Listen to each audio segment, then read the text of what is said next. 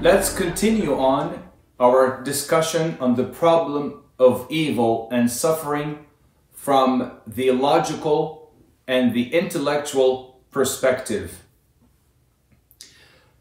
Let's go back to our definition of evil. The nature of evil, as we mentioned, is the loss of good. Evil does not have any ontological properties. It is only defined in relation to good. So logically speaking, and from our own experiences, we can define evil in two ways. Firstly, the loss and corruption and deviation or departure from good. Secondly, a departure from what ought to be, from purpose.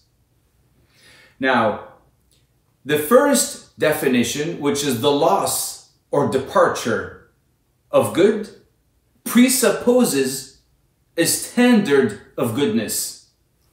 The second definition, a departure from what ought to be, presupposes a purpose or design.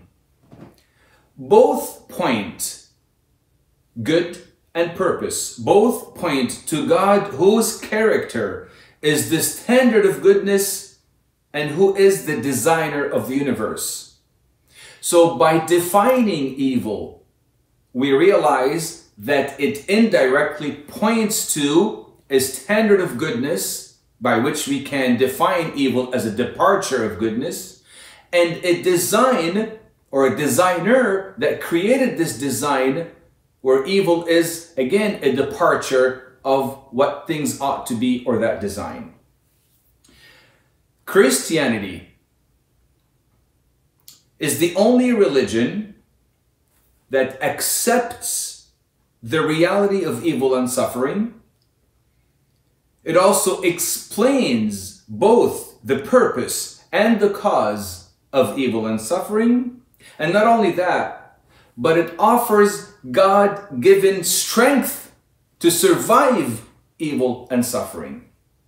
It not only accepts, but it explains, and it gives us the tools to cope with suffering. Now, let's move on to another subject regarding the problem of evil and suffering. And I call this subject the greater good and our limited perspective. St. Irenaeus said, from the 2nd century, he said, God has permitted evil in order to bring about a greater good.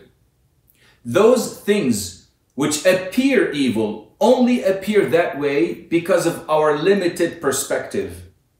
But when viewed as a whole, that which appears to be evil ultimately contributes to the greater good, or the good for all. And we're all familiar with the scriptural references, and I will share with you some that speak directly to this point.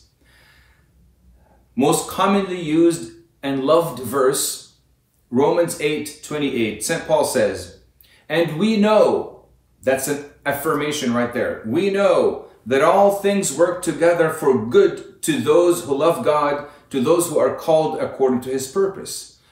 He said, all things work together for good.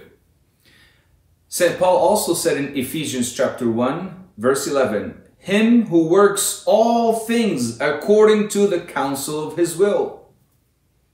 And we're also familiar with the story of Joseph in the Old Testament in Genesis chapter 50, verse 20.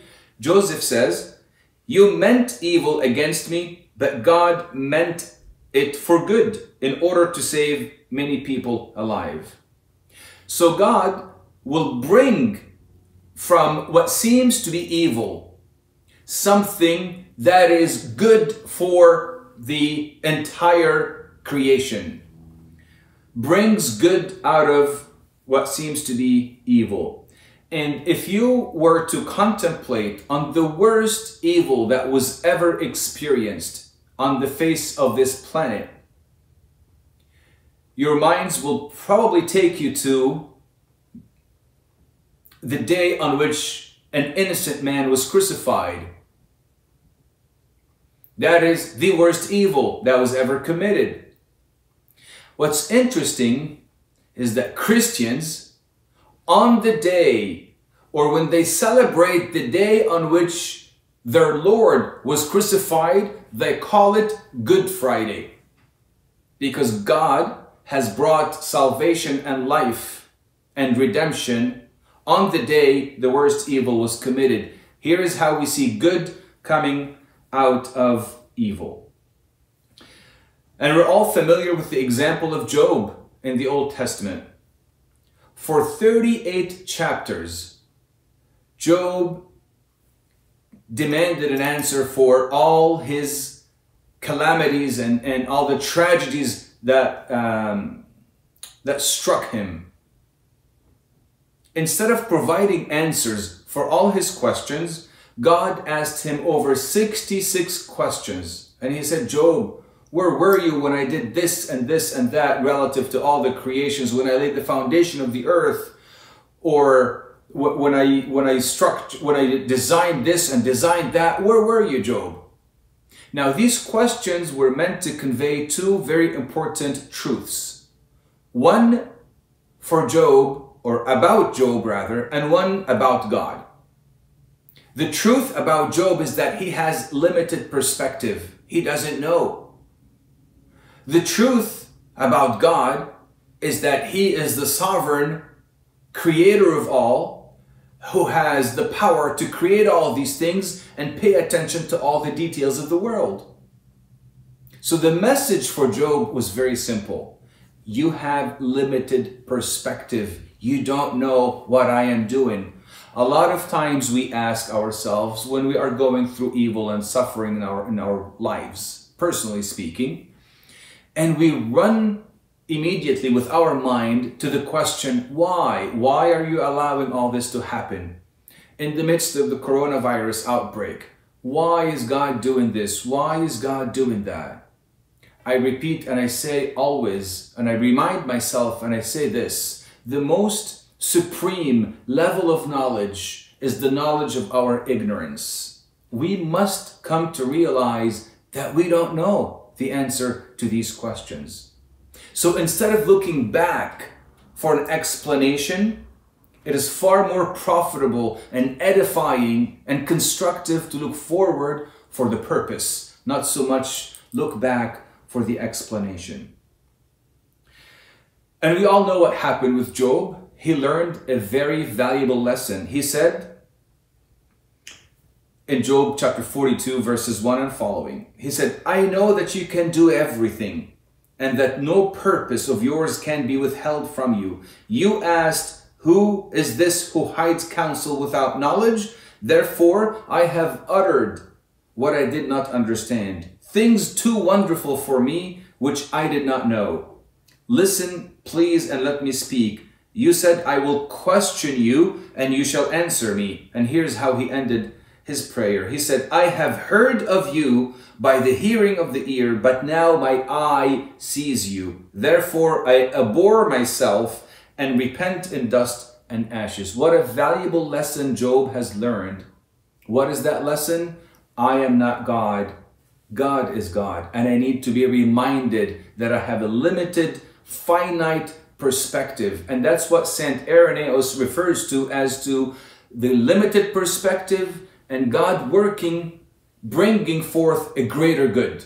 Limited perspective that I have and the greater perspective that God has, and we need to do one thing and one thing only. Trust Him, knowing that He knows what He's doing as an all-loving, all-powerful, and all-knowing God.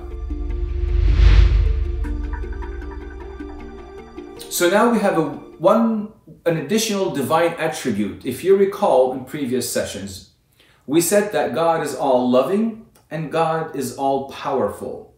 Well, now we have an additional attribute, divine attribute to that. We also add to these attributes, God is all knowing. He's not only all loving, not only is He all powerful, but He is all knowing. So let us summarize logically speaking, what we have been saying so far. We have been saying that God is all-knowing, which means He knows the end of everything. We also said that God is all-loving. Logically, it follows that God wants to bring everything to a good end. We also said that God is all-powerful, which means God can bring everything to a good end. Conclusion, therefore, all things will come to a good end. If we, with conviction, believe that God is all-loving, God is all-knowing, God is all-powerful, the conclusion will inevitably be everything will come to a good end, and this is the conclusion St. Paul arrived at. All things work together for good for those who love God. Why? Because I know God knows everything. I know He's powerful. He can do everything that is logically possible. And I know that God is all-knowing and He knows the end of everything. What else do I know? I have a limited, finite perspective.